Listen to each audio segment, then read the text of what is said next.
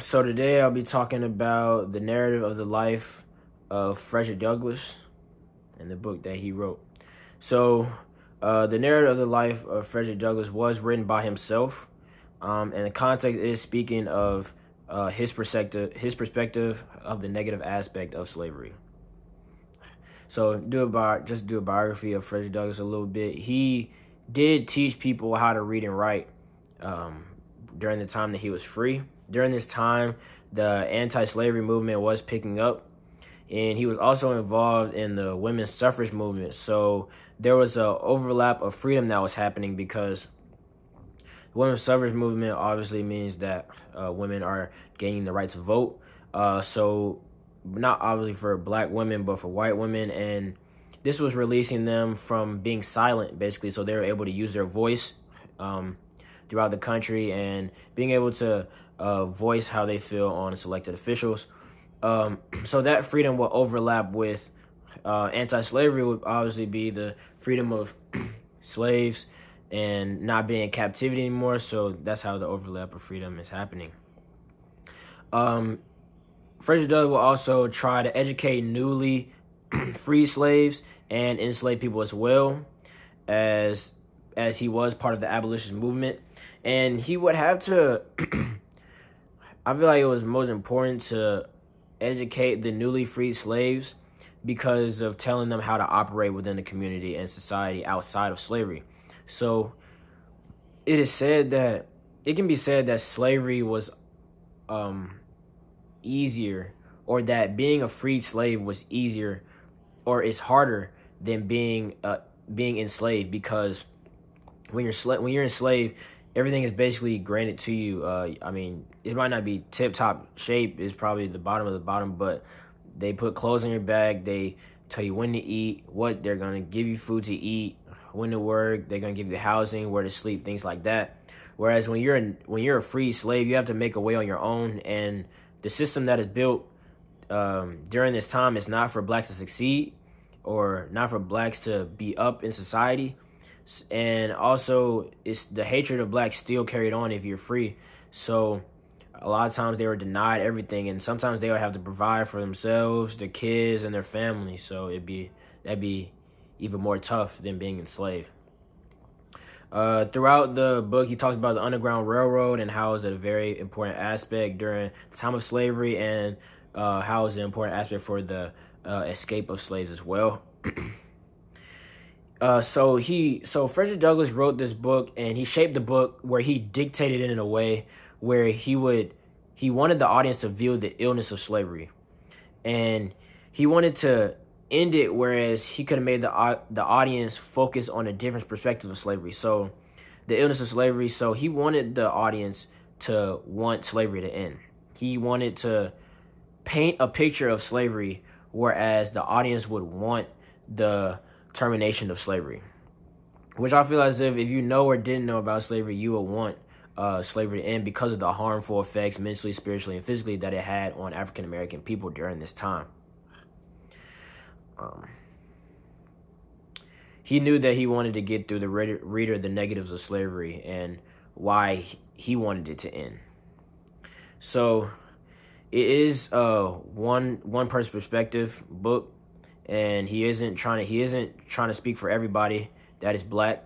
He only wants people to focus on his story, his perspective, and his view on slavery and how he went through it. So the audience really and the reader receives one side of the story. He also focused on getting himself out of bondage as well throughout the book. So Frederick Douglass is so there's different types of abolitionists and people that resist and protest. He was not a Nat Turner and a John Brown. You can also compare this to Dr. King, Malcolm X, nonviolence, violence, things like that. Even though Nat Turner's rebellion was of spiritual means and godly means, it still was violent, still killed people, it still was a raid, as John Brown did as well. Frederick Douglass believed that there was a different type of approach to ending slavery rather than killing and being radical. He believed that there was a different type of way, and that was way of resistance. An example could that be running away, which is no violence at all.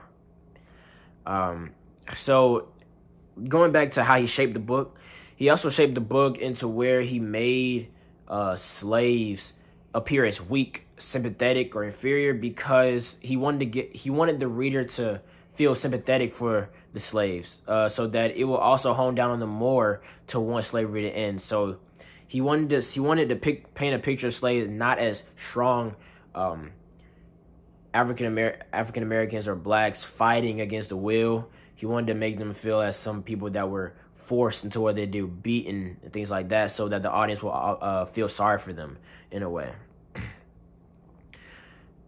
So I feel as if that Frederick Douglass could have given more details about all that he went through to escape slavery, relating it to incidents in the life of a slave girl that we read prior to this.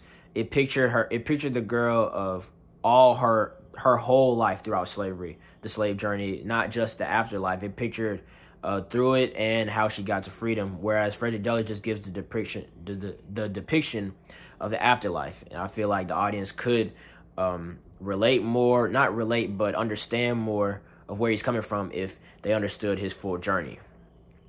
The emotions that I picked up from this book were very neutral because each emotion fit what he was talking about. So anger when he was talking about slavery, and then passion when he was talking about ending it. So I feel I was pretty even keeled. Contradicting to him not mentioning his full life of slavery, I feel that it was also a good thing as well, because if he did mention the escapes of slavery that he had, it could also been endangering other slaves, other people that are trying to escape. Because if he published a book and slave masters or people that are looking for slave hunters, read the book, then they would know the secrets and ways that slaves are escaping, and that will obviously put them in danger to be harmed or even killed, for that matter. So throughout the book, there is a contradiction between rural versus urban enslavement. Rural being like chattel enslavement, more emphasized on working like an animal, southern type. Then urban enslavement would be the opposite of rural, being like more formal way of working. So there's a point where slaves couldn't learn how to read and write. And for this reason, if they learned how to read and write, then that would enable themselves to learn how to resist. And they would find ways of being able to escape.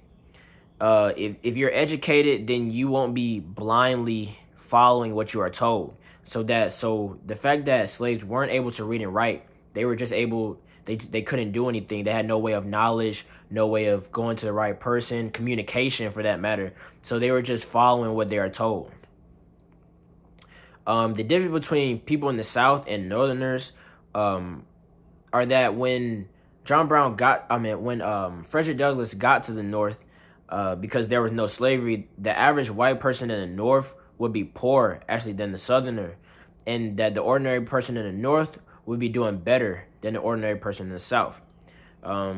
People either have nothing at all or everything, essentially, because there is no middle class to speak of.